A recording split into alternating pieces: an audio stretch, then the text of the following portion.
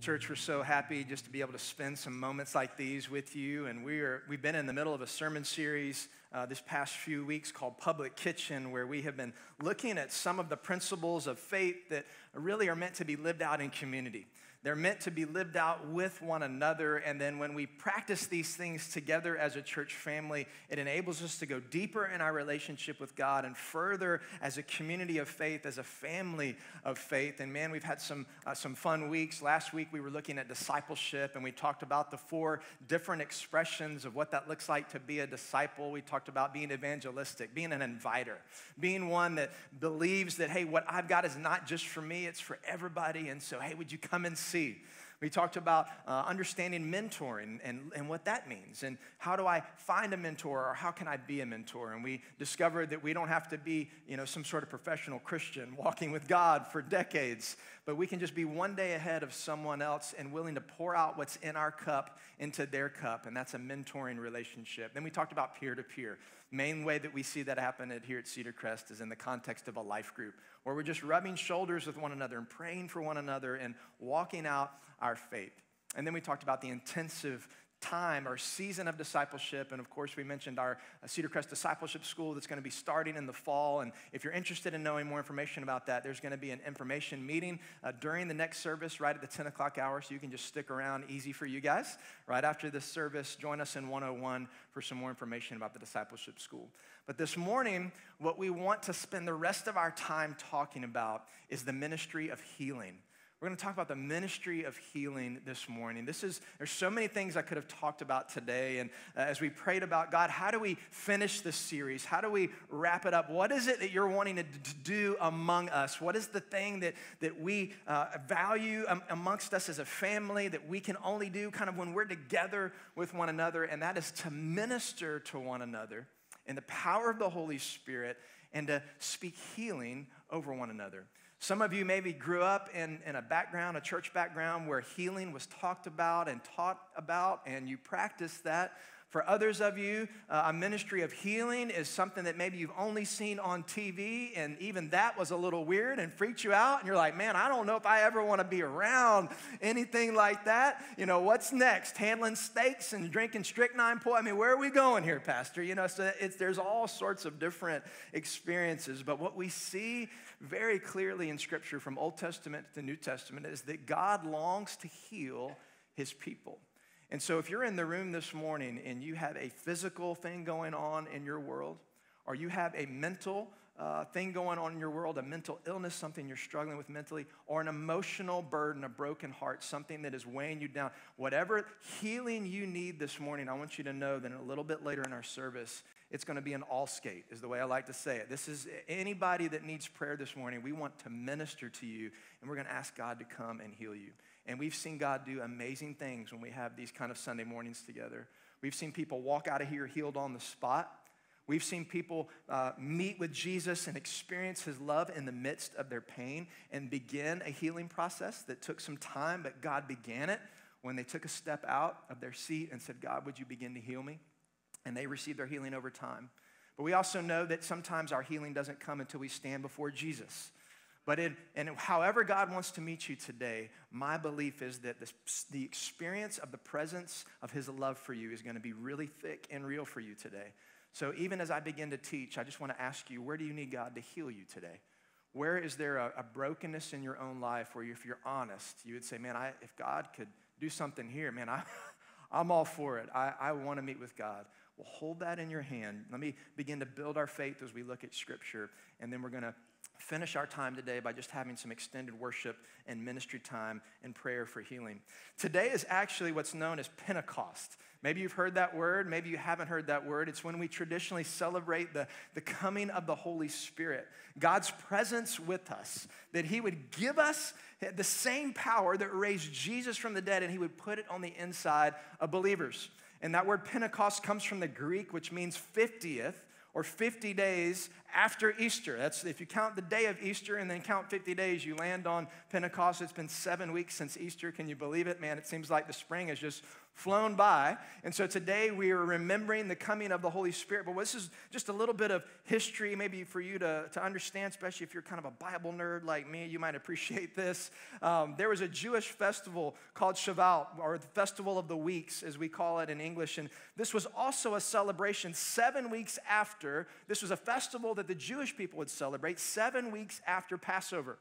And so obviously, Jesus and his disciples, what we just celebrated, communion, the Last Supper, that was celebrating over that Passover weekend. That so many followers of Yahweh had come to Jerusalem to celebrate that particular weekend. And of course, that was the same weekend that Jesus would give his life, but then would be raised again to new life, that he would walk out of the grave and be seen by eyewitnesses. And that incredible move of God that we are now all a part of began on that weekend. And then it was 7 weeks after that they would be celebrating again this Festival of Weeks. For the Jewish people, it was a kind of a first fruits. The first wheat harvest was coming in, and they were celebrating the giving of the Torah, the law, just the things, the commands of God that they would follow. That's how the Jewish people understood Passover 7 weeks later, now celebrating not only the beginning of the harvest, but celebrating the giving of God's law. But if you'll remember, if you've been tracking with us over the last year, we looked at some prophecies in the Old Testament where God actually said, no, I want to write my law on your heart. I don't want it just to be outside. I want to put it on the inside of you. And so on Pentecost, for the believers, for the followers of Jesus, when the Holy Spirit came, that's exactly what happened.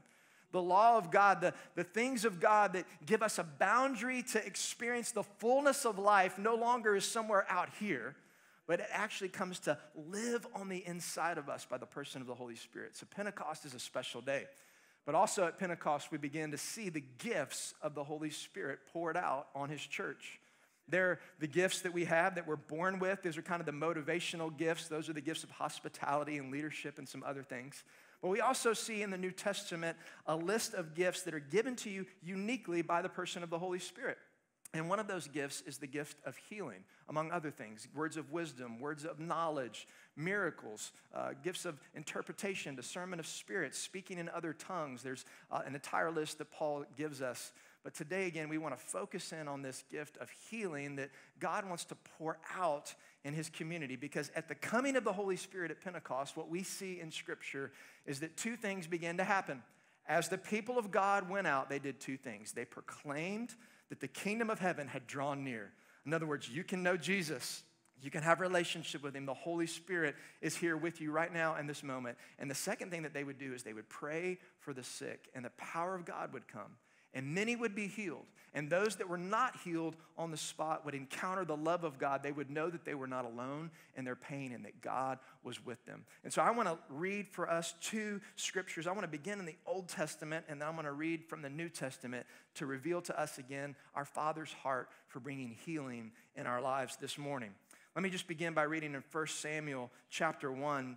We're going to be reading in verse 3. This is a story about a man named Elkanah and his wife Hannah. And there's a lot of scripture here, so bear with me. It's a story, and so it should flow pretty easy. This is not like reading through Romans, where if I read this many verses in Romans, your mind would explode. You can't hold all that in. This is in story form, so hopefully this is going to work a little better. So follow along with me, beginning in 1 Samuel chapter 1. Verse 3. Year after year, this man, that was Elkanah, went up from his town to worship and sacrifice to the Lord Almighty at Shiloh, where Hophni and Phinehas, the two sons of Eli, were priests of the Lord. So again, year after year, this is a festival time. The scriptures don't tell us what particular festival they were going to celebrate, but it could have been Shavuot. It could have been this Pentecost season of year where they would go on these particular festival days. They would leave their homes and their little villages, and they would make their way to worship. Shiloh is where the Ark of the Covenant was kept. Remember, this is previous to the temple being built in Jerusalem. This is long before that, and so this was a holy place for them to worship. Verse 4, whenever the day came for Elkanah to sacrifice, he would give portions of the meat to his wife Peninnah and to all her sons and daughters. But to Hannah he gave a double portion because he loved her, and the Lord had closed her womb. Because the Lord had closed Hannah's womb, her rival kept provoking her in order to irritate her. It doesn't tell us who her rival is, but we can kind of read between the lines and see that Elkanah had 2 wives, and so it's an assumption that the other wife was the rival of Hannah. This went on year after year, and whenever Hannah went up to the house of the Lord, her rival provoked her until she wept and would not eat. Remember that. Her pain is to a place where she just doesn't even want to eat. God, where are you? Where are you in my pain? Maybe you're in that place this morning. If you're honest, there's something that you've been wrestling with in your own life. Again, it could be a physical thing, an emotional thing. And sometimes you just don't even have an appetite to eat. You're so tired of fighting it. You're so tired of the uphill battle. You're so tired of the fights with this particular loved one that you just want to be in right relationship with, and yet the relationship remains broken. Let's read on. Verse 8. Her husband Elkanah would say to her, Hannah, why are you weeping? Why don't you eat? Why are you downhearted? Don't I mean more to you than 10 sons? Once they had finished eating and drinking in Shiloh, Hannah stood up. Now, Eli the priest was sitting on his chair by the doorpost of the Lord's house. And in her deep anguish, Hannah prayed to the Lord, weeping bitterly. And she made a vow saying, Lord Almighty, if you will only look on your servant's misery and remember me and not forget your servant, but give her a son, then I will give him to the Lord for all the days of his life, and no razor will ever be used on his head. What she's talking about there is the Nazirite vow. This was a symbol when someone was committed to the Lord. They would never use a razor. They would never shave their head. It was a special way of living for the Lord only. Verse 12, as she kept on praying to the Lord, Eli observed her mouth, and Hannah was praying in her heart, and her lips were moving, but her voice was not heard.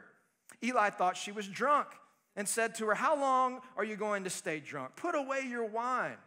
Not so, my Lord, Hannah replied. I'm a woman who is deeply troubled. I have not been drinking wine or beer. I was pouring out my soul to the Lord. Do not take your servant for a wicked woman. I've been praying here out of my great anguish and grief. Eli answered, go in peace, and may the God of Israel grant you what you have asked for. She said, may your servant find favor in your eyes. And then she went away and ate something. She went from not eating, just totally downcast in spirit and in heart, to an encounter with believing, I've laid my heart out before God. Now I trust him with it. And so she begins to eat something, and her face was no longer downcast. Early the next morning, they arose and worshiped before the Lord, and when they went back to their home at Ramah, Elkanah made love to his wife Hannah, and the Lord remembered her. So in the course of time, Hannah became pregnant and gave birth to a son, and she named him Samuel, saying, because I asked the Lord for him. Samuel sounds like the Hebrew word which means heard by God. And so she literally named her son Samuel, which sounds like God heard me. God's heard me. He's heard what I have asked for him. Here's what I love about Hannah's moment here is that she went full of faith that God can heal me. God can meet me. God can open my womb. It's God's hands that I will put my life in. But notice that her healing didn't come right on the spot. It began on this particular day. She began to even expect and operate as if she had received her healing, but it was obviously at the very least 9 months later. It may have been even more. It doesn't tell us the exact amount of time until Samuel came into this earth, but she was willing to pour out her heart before God and say, God, it's only you that I can trust in. Will you meet me in my place of need? Are you pouring out your heart to God? Maybe you've poured out your heart previously and haven't seen something happen, and in today's culture, we just want it to happen right away, don't we? It's so hard to continue to trust and to continue to believe. And I want to encourage you this morning that God is asking some of you to believe again, to trust me, God would say, that I have not left you, that I am with you, if we'll only lean in. Let me tie this passage from Scripture in the Old Testament to the New Testament by reading a completely different story out of the book of Acts, but you're going to see how the two are tied together here in just a moment. Acts chapter 3, beginning in verse 1, this is right after Pentecost has happened. Acts chapter 2 is the moment of Pentecost, what we are remembering today. The Spirit of God has been poured out, and then right out of that, chapter 3, verse 1, one day Peter and John were going up to the temple at the time of prayer at 3 p.m. Now, a man who was lame from birth was being carried to the temple gate called Beautiful, And there he was put every day to beg from those going into the temple courts. When he saw Peter and John about to enter, he asked them for money. Peter looked straight at him, as did John.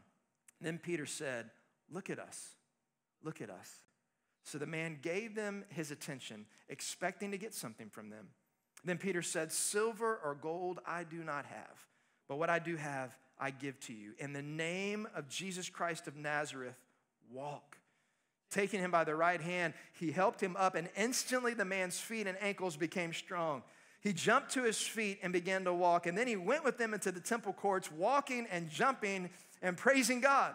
And then when all the people saw him walking and praising God, they recognized him as the same man who used to sit begging at the temple gate called Beautiful, and they were filled with wonder and amazement at what had happened to him. Listen to this in verse 24. Indeed, beginning with Samuel, all the prophets who have spoken have foretold these days. That story of Hannah believing God to be good, believing God to be the one who saw her need, who poured out her heart, even as her rival was giving her a hard time, even as she was so distraught and did not want to even eat, she pressed in. She went into the temple of the Lord and she said, "God, here I am. You see me." And her lips were just kind of moving. She was praying in her heart. She wasn't even praying out loud to the point where Eli thought she was drunk. But because God saw her and put his hand on her, and because she continued to trust that he was faithful, she saw her fulfillment, what she had asked for by being given a son, Samuel. And from that day until this day in history, right here in Acts where I'm reading, it says, beginning with Samuel, all the prophets have spoken, have foretold these days. What have they foretold? That the kingdom of heaven had drawn near. That God himself was among us now by the person of the Holy Spirit. And wherever believers go, wherever they set their feet, they can pronounce two things. You can know Jesus, and Jesus wants to heal you. Jesus wants to meet you in your place of need. Guys, what do we learn from these two passages? We learn that God's heart is to heal his people. That's his heart. Now remember, this is not some sort of ATM machine where you just plug in your PIN code and then out comes the healing. Sometimes God heals right in the moment. And this morning, there's going to be some of you that are going to be healed on the spot right here, and it's going to be amazing. We've done this many times, and we've had people with back pain say, I walked in here and I couldn't even sit in my chair. My back was hurting so bad. I came forward. I was prayed for. I felt a warm heat all of a sudden come on my back, and now all my pain's gone. Praise God. Amazing. And that's going to happen. That kind of thing is going to happen to some of you today. Just like the beggar who was sitting there had no idea what was about to happen. In the moment, as the believers went to the temple and they saw him sitting by the road, they said, stand up and walk. And he received his healing in the moment. That's going to happen for some of you today. For some of you, the healing process is going to begin today. For some of you, it's going to be a situation like Hannah. You're going to come to the front and you're going to pour your heart out to God. And you say, God, here's my place where I need you to show up. And if you want to meet me right here in this moment, I'll receive it. But God, I'm in it for the long haul. However many months or years it's going to take, whatever you want to do, God, I will trust you in the same way that Hannah trusts you. Will you just come and meet me in this place? I don't know if God's going to heal you in the moment today or whether he's going to begin a healing process in your life. But we believe that God's heart is to meet you and to minister to you and to heal you and to bind up the brokenhearted. This is what God does. He binds up the brokenhearted. He takes the pieces of your heart that are broken, the pieces of your faith that are just like, I don't even know if I can believe it again. And he begins to put them together. God moved as well when they went to worship. Do you notice that it was when Hannah went to the temple? It was when the believers were on the way to the temple to pray. God moves. There's something that happens personally when we gather corporately. God moves in our midst. His presence is here to move. This is why we're including it in the public kitchen, because it happens when we get together. When the people of God gather, whether it's at a home for a life group or whether it's here in the church building, the building, the geographic place is not what's important. What matters is when believers gather together, God is there in a way that ministers to our hearts, and we begin to minister to one another. As I mentioned, some are healed on the spot, some are healed over time. One of my favorite pastors said it this way: God is not so much concerned with time as he is with timing. He's not so much concerned with time as he is with timing. Do you know that God is working an amazing plan for your life? And as the old gospel song says, he may not come when you want him, but he'll be there right on time. Our time and his time are sometimes two different things, but his timing for you is perfect. Our responsibility is not to try to figure out his timing. Our responsibility is just to come and say, God, here I am. Here's where I need you to move in my life. Will you move? Will you meet me? You're seen by God. Your life matters. You're important to God. And so this morning, we're just going to celebrate. This morning, we're going to ask him to come, and we're going to ask him to heal.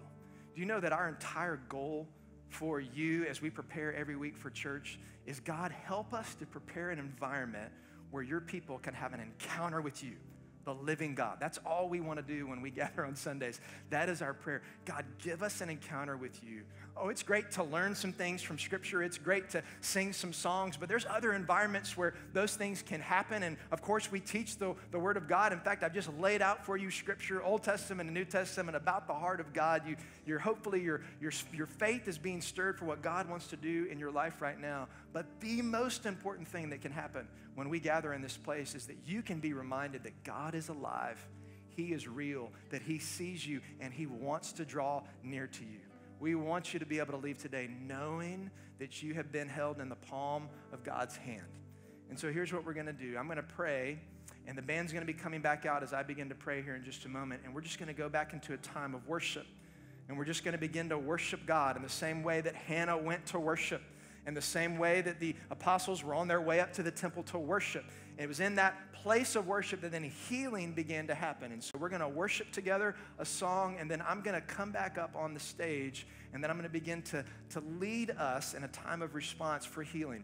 And so you're going to have an opportunity to respond this morning if there's anything in your life that you need God to touch. If you need healing in any way, physical, mental, emotional, doesn't matter, some family relationship, this is the day.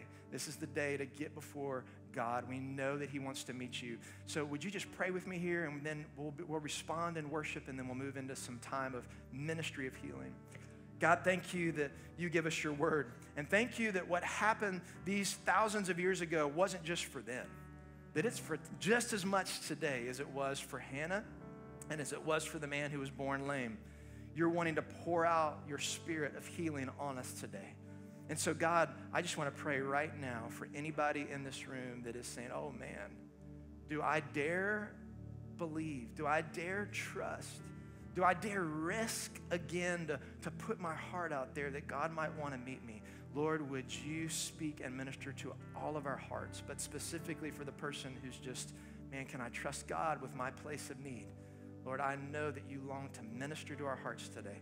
And so, God, I ask that as we sing now, in this next moment, that you would meet us, that you would heal your people. In Jesus' name we pray.